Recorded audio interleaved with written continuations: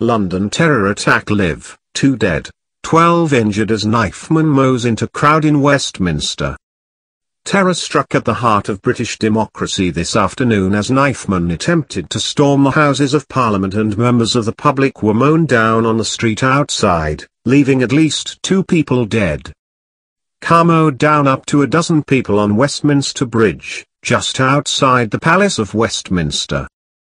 Police officer stabbed by knife-wielding attacker who attempted to storm Parliament. The attacker was shot dead by armed police, according to Leader of House of Commons. Houses of Parliament on lockdown and Theresa May bundled into car by police. PM to host Cobra meeting tonight. Incidents occurred on 1-year anniversary of Brussels attack. A car ploughed through a crowd of people on Westminster Bridge shortly after 2:30 p.m. this afternoon.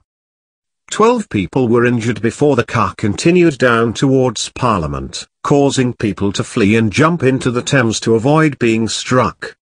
BBC journalist Nick Robinson said a group of French teenagers on a school trip were hit by the car while on the bridge.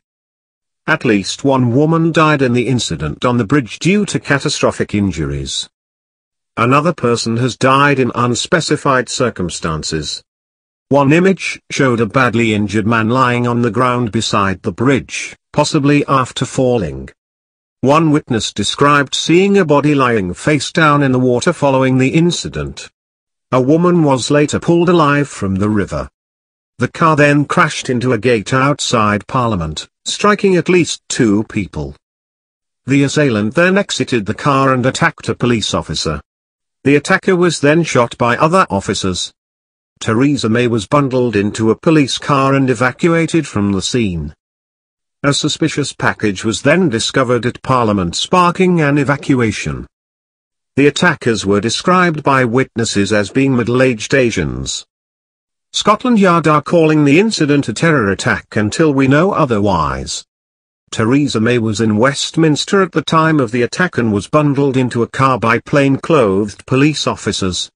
A government spokesperson said she was safe. The House of Commons has been suspended for the day, while MPs are being held inside the building.